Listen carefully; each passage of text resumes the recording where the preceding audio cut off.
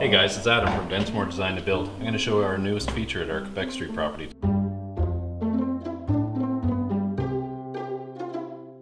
We were looking at the usability of our property at Quebec Street, and this old doorway in our kitchen is the only access to the basement that we had.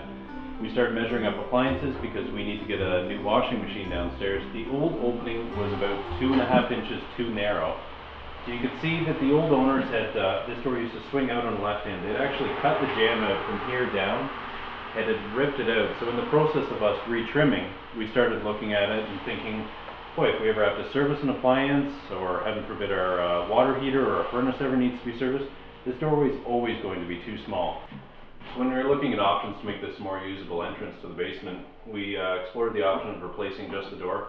You're about $80 in material to simply get a new door or new jamb. The issue being it doesn't match any of the rest of the doors in the house.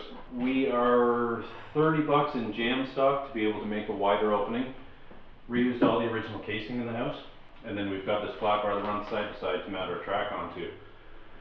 This door we simply made longer. I added the block onto the bottom of it. We're about $160 in material to get the track system itself, and the rest is paint. Like, this door functions great, gives us enough access to get into the basement, still retains the character of the original door, original handle.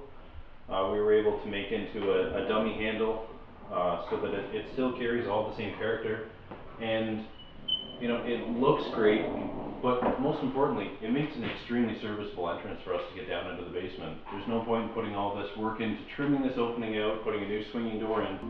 You still have to rip the door out every time you have to put a new appliance into the basement.